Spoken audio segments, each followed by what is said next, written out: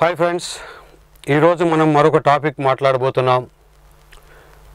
విజయం సాధించటంలో పాటించాల్సిన మెళకువల గురించి గత కొన్ని క్లాసుల్లో మనం చర్చించుకుంటూ వచ్చాం. ఒక్కొక్క ఎపిసోడ్గా రిలీజ్ చేయడం జరిగింది. చాలామంది విద్యార్థులు చాలా సంతోషంతో మనకు రెస్పాండ్ అవుతున్నారు. ఇది నాకు కూడా శక్తినిస్తుంది. ఆ శక్తి వల్లనే మరిన్ని వీడియోలు మీకు నేను చేయగలుగుతున్నాను. మొదట ఒక 5-6 వీడియోలతో ఆపుదామనుకున్నాను, కానీ ఈ టెక్నిక్స్ అన్నీ తెలియచేయమని చాలామంది గ్రామాల్లో నివసించేవాళ్ళు, అలాగే ఇవి కోచింగ్లకు వెళ్ళి పొందలేనటువంటి వారు, అలాగే ఇతర దేశాల్లో ఉన్నవారు చాలామంది అడుగుతున్న నేపథ్యంలో మొత్తం టెక్నిక్స్ అన్నీ కొన్ని ఎపిసోడ్లుగా మారుద్దామని నిర్ణయించుకోవటం వెనకాల మీ అందరిస్తున్నటువంటి సపోర్టే ఉందని నేను సగర్వంగా తెలియచేస్తున్నాను. కాబట్టి ఆ పరంపరలో తరచూ అభ్యర్థులు ఎదుర్కొనే ఒక సమస్య గురించి మాట్లాడుతున్నాను. అదే మర్చిపోవటము. చాలామంది అభ్యర్థులకి ఇది ఒక బాధ. తరచూ నాతో చెప్తున్నారు, మేము ఎంతో బాగా చదువుతున్నాం, 18 అవర్స్ చదువుతున్నాం, 12 అవర్స్ చదువుతున్నాం, 8 అవర్స్ చదువుతున్నాం, అయినా మర్చిపోతున్నాం సార్ అని. ఎందుకు మర్చిపోతున్నారు? మర్చిపోకుండా ఉండటానికి శాస్త్రీయంగా మనోవైజ్ఞానికంగా గుర్తించినటువంటి మెళకువలు ఏంటి? ఏ విధంగా ఈ విస్మృతి సంబంధమైన అవరోధాలను అధిగమించవచ్చు? సో ఇక్కడ విస్మృతి, స్మృతి 2 పదాలు నేను మీతో మాట్లాడుతున్నాను. సో మనం ఏదైతే జ్ఞాపకంగా మిగిలి ఉందో దాన్నే స్మృతి అంటాం. ఏదైతే మన నుంచి వెళ్ళిపోయిందో అదే విస్మృతి అంటాం. సో స్మృతి జనరల్గా ఎలా జరుగుతుంది, ఎక్కడ ఉంటుంది అని చూస్తే అది మన బ్రెయిన్లో న్యూరాన్ల వల్ల కలిగే ఒక మార్పు. సింపుల్గా చెప్పాలి అంటే, ఈజీగా అర్థం కావటం కోసం చెప్తున్నాను. పాల కింద ఎప్పుడైతే వేడి పెడతామో గ్రాడ్యువల్గా పాలు మీగడగా మారుతూ ఉంటాయి. మీరు లేలేత పొరలను చూస్తూ ఉన్నప్పుడు మీకు తెలుస్తుంది పాలు ఇలా మారుతున్నాయని. అలాగే మానవుడి యొక్క బ్రెయిన్లో కూడా జ్ఞానేంద్రియాల ద్వారా ఏదైనా సమాచారం అక్కడికి చేరినప్పుడు ఆ న్యూరాన్స్లో కలిగే మార్పుల వలన స్మృతి అనేది ఏర్పడుతుంది. కొన్ని క్యాజువల్గా చూస్తాం, రీచ్ అవుతుంది, కానీ అది ఎక్కువ కాలం గుర్తుండలేదు అంటే ఏర్పడాల్సిన ఆ న్యూరాన్ యొక్క రసాయనం పూర్తి స్థాయిలో ఏర్పడలేదని అర్థం. ఏర్పడింది త్వరగా మర్చిపోయాము అంటే దానికి మరికొన్ని కారణాలు ఉన్నాయి. కాబట్టి ఇక్కడ మనం గుర్తుపెట్టుకోవాల్సింది, మన జ్ఞానేంద్రియాల ద్వారా బ్రెయిన్కి సమాచారం రీచ్ అవ్వాలి. ఆ రీచ్ అయిన తర్వాత కొన్ని చర్యలు తీసుకోవాలి. తీసుకున్నప్పుడు అది ఆ స్మృతి అనేది మనతో దీర్ఘకాలికంగా కొనసాగుతుంది. సరే, అంత థియరిటికల్గా సైంటిఫిక్గా మనం మాట్లాడుకోవాల్సిన అవసరం లేదు. సామాన్యులకు కూడా అర్థమయ్యేలాగా స్మృతి అనేది ఎలా ఏర్పడుతుంది, విస్మృతి కాకుండా ఉండటానికి ఏం చేయాలనేది సాధారణ పరిజ్ఞానంలో నేను మీతో మాట్లాడుతున్నాను. అలా చూసినప్పుడు, ఒకటి, స్మృతి బలంగా ఏర్పడాలి అంటే చదివే విధానములోని కొన్ని మార్పులు తెచ్చుకోవాల్సిన అవసరం ఉంది. చదివే విధానంలోనే కొన్ని మార్పులు తెచ్చుకోవాల్సిన అవసరము ఉంది. చదివే విధానంలో మార్పులు ఏంటి? ఫర్ ఎగ్జాంపుల్, ఒక చాప్టర్ తీసుకోండి. ఇది ఒక చాప్టర్. ఈ చాప్టర్లో అనేక అంశాలు ఉన్నాయి. Item number 1, item number 2, item number 3, 4. Okay, better study technique ఏంటి, ఏదైతే ఈ స్మృతిగా మారటానికి అవకాశం ఉంటుంది అనే దాని గురించి నేను మాట్లాడుతున్నాను. బెటర్ స్టడీ టెక్నిక్ గురించి చెప్పబోయే ముందు సాధారణంగా ఎక్కువ మంది ఏం చేస్తారంటే, ఒకటో చాప్టర్ అంతా చదువుకుని ఒకటో ఐటమ్ అంతా చదువుకొని 2కి వెళ్తారు, 2వ ఐటమ్ చదువుకొని 3కి వెళ్తారు, 3వ ఐటమ్ చదువుకొని 4కి వెళ్తారు. ఓకే, ఇది సాధారణంగా అందరూ అనుసరించే పద్ధతి. కానీ మంచి స్మృతి ఏర్పడాలి అనుకునే వాళ్ళు ఎలా అనుసరించాలో చెప్తాను. ఒకటి, మ్యాక్రో లెవెల్లో ముందుగా చదవాలి. మ్యాక్రో లెవెల్లో ముందుగా చదవటం అంటే ఈ చాప్టర్లో అసలు ఏమున్నాయి, దీన్ని తెలుగులో మనం చెప్పుకోవాలంటే విహంగ వీక్షణము అంటాం. విహంగ వీక్షణంతో 1 2 3 4 ఐటమ్స్ ఉన్నాయన్నమాట. 4 ఐటెంలో ఏంటి క్లుప్తంగా తెలుసుకోండి, పాయింట్ వైజ్ చదవద్దు. 3 ఐటెంలో క్లుప్తంగా ఏముంది, 2వ ఐటెంలో క్లుప్తంగా ఏముందని తెలుసుకోవాలి. ఇలా మొదట ఏ చాప్టర్ అయినా సరే, లేదా అసలు ఒక సబ్జెక్ట్లో అయినా సరే, ఒక పేపర్లో అయినా సరే అసలు ఏమున్నాయి అనే దాన్ని అర్థం చేసుకోవాలి. దాన్ని మన విజేతలందరూ చెప్తారు, ముందుగా సిలబస్ని స్టడీ చేయండి అని. ఏదో పుస్తకం తీసుకొని స్టడీ చేయమని కాదు, సిలబస్ని స్టడీ చేయండి అని చెప్తారు. ఎస్, కాబట్టి ఇప్పుడు ఇలా చూశారు. దీనివల్ల లాభం ఏంటంటే, సపోజ్ ఈ 1వ చాప్టర్లో 1వ ఐటెంలో ఉన్న అంశానికి 4వ ఐటెంలో ఉన్న అంశానికి మధ్య లింక్ ఏమైనా ఉందేమో అనే ఐడియా వస్తే 1 చదివేటప్పుడే 4తో అనుసంధానం చేసుకోవచ్చు. అలాగే 2వ ఐటెంకి 4కి ఏమైనా సంబంధం ఉందా, 3కి 1కి ఏమైనా సంబంధం ఉందా అనే ఈ అనుసంధానము అనేది తెలిసిపోతుంది. జాన్ లాకే అనేవాడు అదే చెప్తాడు, వివిధ అంశాల మధ్య సంసర్గము అనే దాన్ని ముందుగా అబ్జర్వ్ చేసినప్పుడే అభ్యర్థుల్లో దాని మీద పూర్ణ అవగాహన ఏర్పడుతుంది అంటాడు. కాబట్టి ఇప్పుడే నేను మిమ్మల్ని లోతుకి వెళ్ళమని చెప్పటం లేదు. ఓకే, సింపుల్గా అసలు ఏముంది ఈ సిలబస్ మొత్తంలో, ఈ చాప్టర్లో అని మొదట స్టడీ చేయాలి. అంటే ఒక అవగాహన 4 మీద మీకు రావాలి. ఆ తరువాత 2వ స్టెప్లో మైక్రో లెవెల్లోకి వెళ్తాం. మైక్రో లెవెల్లో భాగంగా 1వ చాప్టర్ 1వ ఐటమ్ని క్షుణ్ణముగా చదవాలి, లైన్ టు లైన్ చదవాలి. ఓకే, ఇలా చదివేటప్పుడు విహంగ వీక్షణంలో నీకు 4వ ఐటెంలో ఉన్నటువంటి ఒక అంశము ఇక్కడతో లింక్ ఉంది అని అన్నప్పుడు వెంటనే బ్రెయిన్ క్యాచ్ చేస్తూ ఉంటుంది. That is the important technique. వెంటనే బ్రెయిన్ క్యాచ్ చేస్తుంది. ఇందాక మనం ఎక్కడో విహంగ వీక్షణంలో అని మనం అనుకోం, కానీ ఓవరాల్గా చదివినప్పుడు ఆ పాయింట్ ఎక్కడ ఉంది అని వెంటనే దాన్ని క్యాచ్ చేస్తుంది. దాంతో జాన్ లాకే చెప్పినట్టుగా ఇక్కడ ఈ విషయం గుర్తుంటుంది, దాంతో అనుసంధానమైన విషయం కూడా మనకి గుర్తుంటుంది. కాబట్టి ఈ విధంగా ఒకదానితో ఒకటి సంసర్గము చేసుకోవటం అనేది చాలా ఇంపార్టెంట్. ఆ తర్వాత 1 తర్వాత 2 చదివితే బెటరా, 3 చదివితే బెటరా మనమే నిర్ణయించుకోవచ్చు. సపోజ్ 3 చదివితే దీనికి అనుసంధానం ఎక్కువ ఉంది అనుకున్నప్పుడు 2 స్కిప్ చేసి 3లోకి వెళ్ళిపోవచ్చండి. ఎస్, 2ని మీరు స్కిప్ చేసి 3 చదవండి, తప్పేం లేదు. దీనివల్ల నేను చెప్పేది ఏంటంటే, మీకు తెలియకుండానే కాన్సెప్చువల్ లెర్నింగ్ అనేది జరుగుతుంది. అంటే బిట్టుగా చదవటం కాదు, ప్రతి ఐటెంని ఇలా ముందుగా అనుసంధానం చేసుకుని చదవాల్సి ఉంటుంది. ఓకే, సో ఈ విధంగా ఒకవేళ ఇటువంటి లింక్ లేదనుకోండి 2 కంప్లీట్ చేయండి. 2కి 4కి ఏదైనా లింక్ ఉందనుకోండి 4లోకి వెళ్ళండి, రైట్. ఆ తర్వాత మళ్ళీ 3లోకి రండి, అవసరమైతే 4లోకి. ఇలా మీ అవసరాన్ని బట్టి, ఇచ్చిన సబ్జెక్ట్లోని అంశాలను బట్టి, వాటి మధ్య ఉండే సంసర్గాన్ని బట్టి మనం ఒక ప్లాన్ని తయారు చేసుకోవాలి. అంతేగాని పుస్తకంలో ఉన్నది ఉన్నట్టుగా చదివితే వాళ్ళు సరిగా అలాంటి అనుసంధానంతో రాస్తే ఇబ్బంది లేదు, కానీ లేనప్పుడు మాత్రం ఇబ్బంది పడే అవకాశం ఉంటుంది. కాబట్టి మొదటి technique macro and micro. Okay, ఆ తర్వాత 3వ స్టెప్గా ఇది ఏ అనుకోండి, ఇది బి అనుకోండి, సి అనుకోండి, మరొక్కసారి మ్యాక్రో యూలోకి వెళ్ళాలి. ఎందుకంటే తద్వారా కొన్ని తప్పులు తెలుసుకునే అవకాశం ఉంటుంది. Micro and macro. కాబట్టి మళ్ళీ అన్ని పార్ట్లు చదివినాక మళ్ళీ ఏం నేర్చుకున్నామని ఒకసారి కనుక పూర్తిగా చదివితే పర్ఫెక్ట్ అయిపోద్ది. మీకు తెలియకుండానే దృఢమైన మెమరీ మీలో ఏర్పడుతుందని ఈ సందర్భంగా నేను మీకు తెలియజేస్తున్నాను. సరే, చాప్టర్ 1 ఇలా కంప్లీట్ చేశారు. నెక్స్ట్ చాప్టర్ 2 ఉంది, చాప్టర్ 3 ఉంది, సో చాప్టర్స్ అన్నీ ఉన్నాయి. ఈ సిలబస్ మొదలెట్టబోయే ముందే అన్ని చాప్టర్లని ఒక విహంగ వీక్షణం చేయండి అన్నాను. అంటే మ్యాక్రో యూ ఉండాలి. అలా ఉన్నప్పుడు చాప్టర్ 1కి చాప్టర్ 3కి మధ్య అనుసంధానం ఉందేమో మీకు తెలుస్తుంది. అలా ఉన్నప్పుడు చాప్టర్ 2కి 4కి అనుసంధానం ఉందేమో తెలుస్తుంది.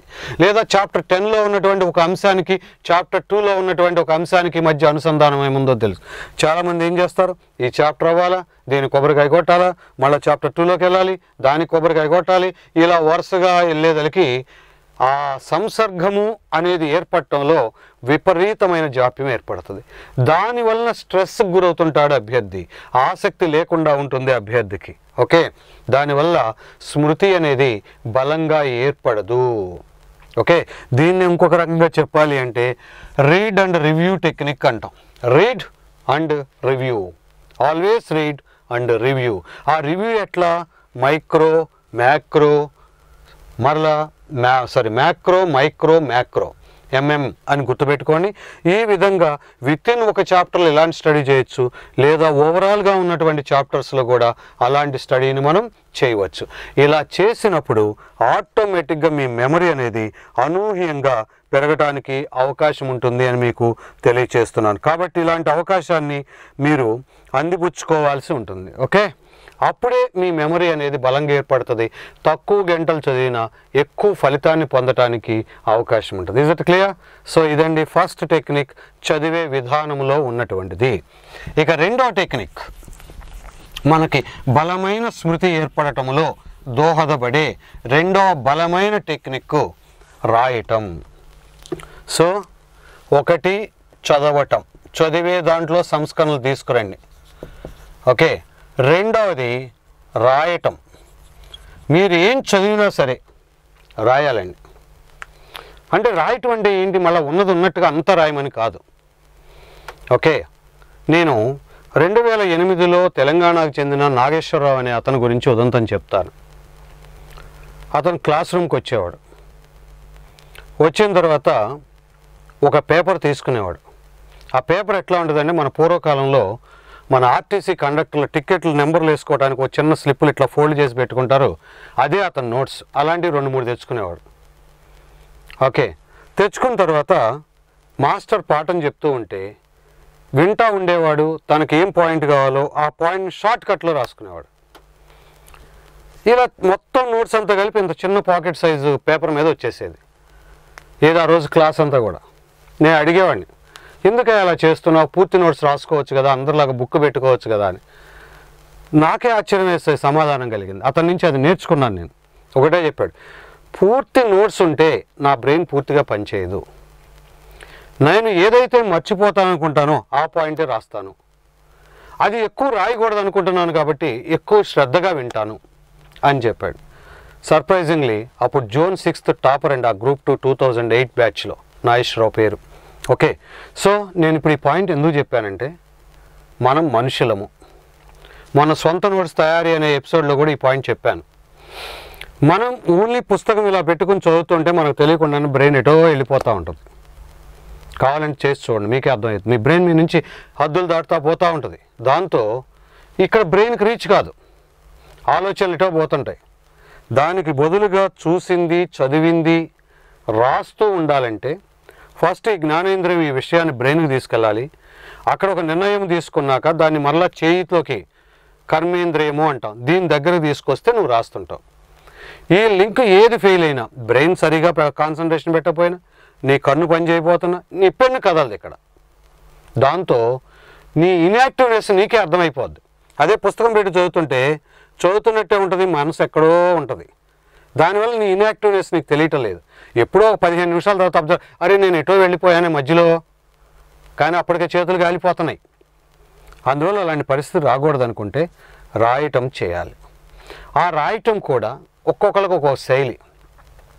రైట్, షార్ట్ కట్స్ రాసుకునే వాళ్ళు కొంతమంది ఉంటారు, ఫుల్ నోట్స్ రాసుకునే వాళ్ళు కొంతమంది ఉంటారు, లేదా అన్నీ కలిపేసి ఇతర విషయాలన్నీ కలిపి ఒక చోట కన్సాలిడేట్ చేసుకునే వాళ్ళు కొంతమంది. అది వాళ్ళ యొక్క సామర్థ్యాలను బట్టి. వాళ్ళు అందరూ నాగేశ్వరరావు లాగా ఉండాల్సిన అవసరం లేదు. ఓకే, వాళ్ళ సామర్థ్యాలను బట్టి వాళ్ళు నిర్ణయాలు తీసుకోవచ్చు. రైట్, కాబట్టి మొత్తం మీద నేను ఇక్కడ మీకు చెప్పేది ఏంటంటే, ఈ 6 నెలలు ప్రయాణం పెట్టుకోండి, రాయటం అనే దానికి ఎక్కువ ప్రాధాన్యత ఇవ్వండి. కనీసం రాయటం కోసం చిత్తు ప్రతిలాగైనా పెట్టుకొని రాస్తూ ఉండండి.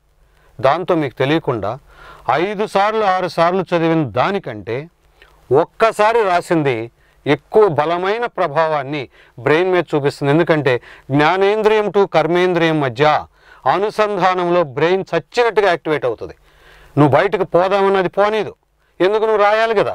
రాయాలి అనుకుంటే జ్ఞానేంద్రియము బ్రెయిన్ యాక్టివ్ అవుతూ ఉండాలి. ఈ జ్ఞానేంద్రియం పనిచేస్తుంటుంది, ఈ కర్మేంద్రియం సరిగా అక్కడే రాస్తుందా, పక్కకు పోతుందా, వెనకపోతుందా, ఇలా ఇలా ఇలా మిమ్మల్ని కొడతా ఉంటుంది. దాంతో చచ్చినట్టుగా ఉంటారు. కాబట్టి వయసు రీత్యా మన మనసు నిలబడదు. కాబట్టి ఆ నిలబడని మనసును నిలబడేందుకు చేసే వన్ ఆఫ్ ద బెటర్ టెక్నిక్స్గా నేను చెప్తాను రైటింగ్.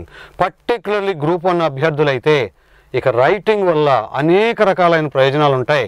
సమయం మేనేజ్మెంట్ అవుతుంది, రైట్. అలాగే మెమరీ ఉంటుంది.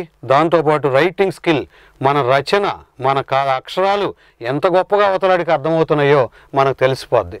కాబట్టి ఎక్కడ ఏ అక్షరాలు చండాలంగా రాస్తున్నాం, ఏ అక్షరాలు కుదురుగా ఉంటున్నాయి అని తెలుసుకోవటం వల్ల కూడా మనం రెక్టిఫై చేసుకున్నప్పుడు గ్రూప్ 1లో మంచి మార్క్స్ మెయిన్లో సాధించడానికి అవకాశం ఉంటుంది. కాబట్టి మై డియర్ ఫ్రెండ్స్, మీ స్మృతిని పెంచుకునే ప్రక్రియలో రెండో టెక్నిక్ కమాన్ రాయటం. ఇక మూడో టెక్నిక్ బెటర్ ఆప్షన్, విభిన్న సబ్జెక్టులని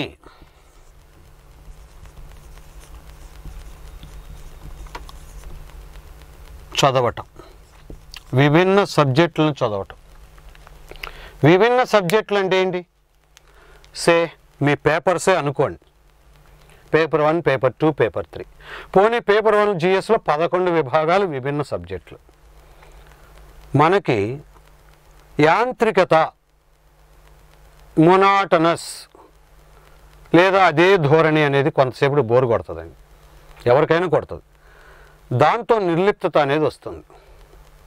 ఉదాహరణకి మనకు ఎంతో ఇష్టమైన టిఫిన్ ఏంటి రా అన్నాం అనుకోండి, గారి అన్నాడు అనుకోండి, రోజు పెట్టండి, బోరు కొడుతుందా కొడుతుందా? నిర్లిప్తత దారితీస్తుందా దారితీయదా? అది ఆలోచించండి లాజికల్గా. డెఫినెట్లీ. అందుకని మీరు చదివే గంటలు 8, 10, 12 అని నిర్ణయం తీసుకోండి. ఆ గంటలలో ఒకే సబ్జెక్ట్ చదవటం అనే ధోరణి వద్దు. ఒకే సబ్జెక్టు చదవకుండా గనక నిలబడగలిగితే మీలో అనేక లాభాలు వస్తాయి. ఓకే, ఉదాహరణకు ఒక వ్యక్తి ఇవాళ ఎకానమీ చదువుదాం అనుకున్నాడు. కంప్లీట్గా 10-12 గంటలు ఒకటే సబ్జెక్ట్ చదవమని నేను అడ్వైజ్ చేయను, సైన్స్ కూడా అడ్వైజ్ చేయట్లేదు. దానివల్ల కొన్ని లాభాలు ఉన్నాయి, కానీ దానికన్నా బెటర్ లాభాలు వచ్చేది వైవిధ్యమైన సబ్జెక్టులు తీసుకోమంటాడు. ఓకే, సో ఫర్ ఎగ్జాంపుల్ నీకు 8 అవర్స్ దొరుకుతుంది.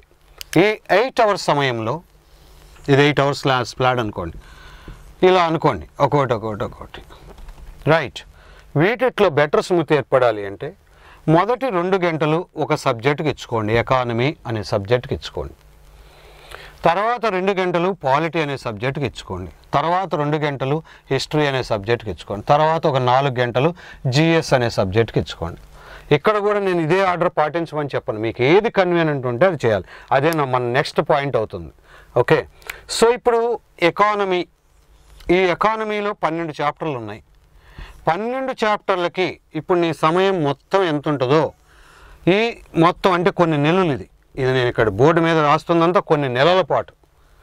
ఈ స్లాట్ 2 అవర్స్ ఏదైతే ఉంటుందో ఎకానమీకి ఈ 90 రోజులు, 120 రోజులు, 150 రోజులు ఆ 2 గంటల సమయం కేటాయించండి. దాంతో నువ్వు 90 రోజులు చదవాలి అనుకుంటే ఈ ఒక్కరోజు ఈ 2 గంటలు చదవకపోతే తీవ్రమైన నష్టం నీకు వస్తుంది అనే బాధ ఉంటుంది. అలా కాకుండా ఈ 12 గంటల్లో చదవచ్చులేని హారిజాంటల్గా ఆలోచిస్తే ఏముందిలే 2 గంటలు అక్కడ నా ఫ్రెండ్ ఇంటికి పోయేస్తాను, తర్వాత వచ్చి చదువుకుంటానులే అంటాడు. కానీ ఈ కాన్సెప్ట్లో అది కుదరదు. ఎందుకు? ఈరోజు ఈ 2 గంటలు అయిపోతే మిగతా చుట్టాలు మనకు వచ్చి రెడీ కూర్చున్నారు, వీళ్ళని చదవాల్సి ఉంటుంది. ఆ ఒత్తిడి వలన, ఆ విధమైనటువంటి పరిస్థితి వలన చదవటము అనేది తప్పనిసరి అవుతుంది, ఏకాగ్రత అనేది తప్పనిసరిగా పెరుగుతుంది, స్కిప్పింగ్ అనేది తగ్గుతుంది. అర్థమవుతుందా అండి? సో ఆ విధంగా అడ్వాంటేజ్ ఒక సబ్జెక్టుని ఒక రోజు కాల వ్యవధిలో కొన్ని గంటలు నిర్ణయించుకోవటం వల్ల వచ్చే లాభం. ఆ తర్వాత ఇక ఎంతైతే అంత టైం అవ్వగానే రెండో సబ్జెక్ట్ రాగానే ఆ టైం రాగానే ఆ సబ్జెక్ట్ని జంప్ అయి తీరాలి. ఫస్ట్ సబ్జెక్ట్ మూసేయండి, ఆ చాప్టర్ చూడబాకండి, రెండో సబ్జెక్ట్లోకి వెళ్ళిపోండి. Yes, must and should you go. అప్పుడు ఏమవుతుందంటే టైం సెన్స్ అనేది బ్రెయిన్ మీద వర్క్ చేస్తుంది. ప్రపంచ విజేతలు ఎవరు అని మీరు చూడండి, లేదా మీ చుట్టుపక్కల వాళ్ళు ఎవరు విజేతలు అయ్యారో చూడండి. ఎవడైతే ఒక టైం అనుకుంటాడో ఆ టైం ప్రకారం జీవితకాలంలో నడుచుకుంటాడో వాళ్ళు ఎప్పుడు విజేతలుగానే ఉంటారు. అది కేవలం ఉద్యోగము అలాంటివే కాదు, మానసిక ఆరోగ్యం, శారీరక ఆరోగ్యంతో పాటు సమాజంలో నలుగురిలో కలవటంలో, అనేక విజయాలు సాధించడంలో సమయ నిర్వహణ అనేది బలంగా పనిచేస్తుంది. ఈ సమయ నిర్వహణ మీద నా ప్రీవియస్ వీడియో ఒకటి ఉంది, ఇదే యూట్యూబ్ ఛానల్లో, ఒకసారి చూసుకోండి కావాల్సిన వాళ్ళు. కాబట్టి ఇక్కడ మీరు విజయం సాధించడం అంటే పుస్తకాలు ఒకటే కాదండి. పుస్తకాలు 60% భాగం అనుకుంటే 40% నేను ఇన్ని రోజుల నుంచి చెప్తున్నటువంటి మెళుకువలదని కూడా నేను మీ ముందు తెలియజేస్తున్నాను. కాబట్టి షిఫ్ట్ అయ్యారు. షిఫ్ట్ అయినప్పుడు బ్రెయిన్ యాక్టివ్ అవుతుంది. ఎందుకంటే కొత్త సబ్జెక్ట్. ఇందాక చెప్పాను, ఇష్టమైన కూర వంటను కూడా 365 రోజులు తింటాం మన వల్ల అవుతుందా? ఎప్పుడైనా ఎక్కువ మందికి చుట్టాల ఇళ్లలో వంట బాగుంది అనిపిస్తుంది. ఎందుకు బాగుందంటే చేంజ్ వల్లనే. వెంటనే బ్రెయిన్ నిద్ర లెగుస్తుంది, ఓయ్ కొత్త సబ్జెక్ట్ ఏదో వచ్చింది అని. ఇక్కడ ఇది అయిపోవాలన్న ఒత్తిడి కలగజేసింది, కొత్త సబ్జెక్ట్ వచ్చిందన్న ఆనందం కలగజేసింది. అర్థమవుతుందా? దాంతో ఇక్కడ మరలా బ్రెయిన్ యాక్టివ్ అవుతుంది. అదే వైవిధ్యత, విభిన్న సబ్జెక్టుల్ని ఎంపిక చేసుకోవటం వలన వచ్చే వైవిధ్యత. మరలా 2 గంటలు అవ్వాలి కాబట్టి ఇక్కడ త్వరగా చేయాలని చూస్తావు. మరలా 2 గంటలు ఇంకో సబ్జెక్ట్ రావాలి, ఇంకో సబ్జెక్ట్ రావాలి. ఇలా రావటం వలన ఒక లాభము స్మృతి విస్మృతి కోణంలో ఏంటంటే, అన్ని సబ్జెక్టులు ఒక కాల ప్రాతిపదికలో కొనసాగుతున్నాయి. ఒక రోజులో అన్నిటినీ గుర్తు చేసుకుంటున్నాం. మెమరీ యొక్క గొప్ప విషయం ఏంటంటే, వినియోగ నియమం వాడుతున్న కొద్దీ పదును పెరుగుతుంటుంది. వాడకపోతే అనుపయోగ నియమం, అన్యూజ్డ్ ప్రిన్సిపల్, అది తుప్పు పట్టిపోతూ ఉంటుంది. ఇప్పుడు నువ్వు ఈరోజు ఈ సబ్జెక్ట్ తీసుకున్నావు, ఓన్లీ రోజంతా ఎకానమీ అనుకో, నీ మళ్ళీ 6వ సబ్జెక్ట్ వచ్చేదానికి 6 రోజులు గ్యాప్ వస్తుంది. దానివలన విస్మృతి ఎక్కువ ఉంటుంది. ఎబ్బింగ్హామ్ అనేవాడు ప్రయోగాలు చేశాడు. ఒక వ్యక్తి 100 విషయాల్ని గంటలో నేర్చుకుంటే, ఈరోజు నేర్చుకుంటే 24 గంటల లోపుగా పునఃస్మరణ చేయకపోతే అది రీకాల్ అనేది కూడా ఇంకో టెక్నిక్, అది విస్మృతి అయిపోతుందని తేల్చేశాడు. అందులో 58% విస్మృతి అయిపోద్ది అన్నాడు. అదే మనం ఇలా అన్ని సబ్జెక్టులు వాచి వంచుకుని ప్రతిరోజు చర్యలో లింక్ చేస్తున్నాం, కొత్తదనాన్ని తీసుకొస్తున్నాం. దీనివలన కూడా డెఫినెట్గా మంచి లాభం సమకూరుద్ది. మీకు కావాలంటే ఒక 2 నెలలు అమలు చేయండి. ఏదో ఇవాళ ఒకరోజు అమలు చేశాను రాలేదు గుర్తుంటే కాదు, ఇట్స్ ఎ ప్రొసీజర్. అర్థమైందండి? నేను ఎప్పుడు ఒక విషయాన్ని నమ్ముతాను, రంజాన్ సమయంలో ముస్లిం మిత్రులు ఆ దీక్షను చూస్తేనే మనలో పట్టుదల కసి రావాలి. ఎంత కమిట్మెంట్గా ఉంటారు. అలాగే మనకి స్వామి అయ్యప్ప భక్తులు అంటే కొంతమంది ఫాల్స్ వాళ్ళని పక్కన పెట్టేయండి, ఎంత దీక్షగా 40 రోజులు చేస్తారు. నేను ఎప్పుడు అదే బిలీవ్ చేస్తాను. ఉన్నాడో లేడో తెలియని దేవుడి కోసం వీళ్ళు ఎంత దీక్షగా చేస్తున్నప్పుడు, ఉన్న ఎగ్జామ్, కనిపించే ఫలితం, ఎదురుగా వచ్చే భవిష్యత్తు అంత గొప్పగా ఉన్నప్పుడు మనం ఎంత కష్టపడాలండి? Yes, we need it. నేను చెప్తున్నాను, నిబద్ధతతో మీరు ఒక పని చేయండి, మీకు ఉద్యోగం రాకపోతే నన్ను అడగండి. కోచింగ్ చేయాలంటే ఉద్యోగం వస్తుందని నేను గ్యారెంటీ చెప్పలేను, కానీ మీకు గ్యారెంటీ చెప్పగలను. నేను ఈ టెక్నిక్స్ ఏవైతే చెప్తున్నానో నిజాయితీగా అమలు చేసి చూడండి, మీ మార్పు అనేది మీలో ఖచ్చితంగా క్వాలిటేటివ్ అండ్ క్వాంటిటేటివ్ 2 చేంజెస్ వస్తాయి. అద్భుతమైన ఫలితాలు మీ ముందు కనపడుతూ ఉంటాయి. మీకే నేనేనా అనే అంత ఆశ్చర్యం కలుగుతుంది మీ మెమరీ పవర్లో. కాబట్టి ఈ విధంగా వైవిధ్యం కలిగిన సబ్జెక్టులు ఎన్నుకోవటం, రైట్?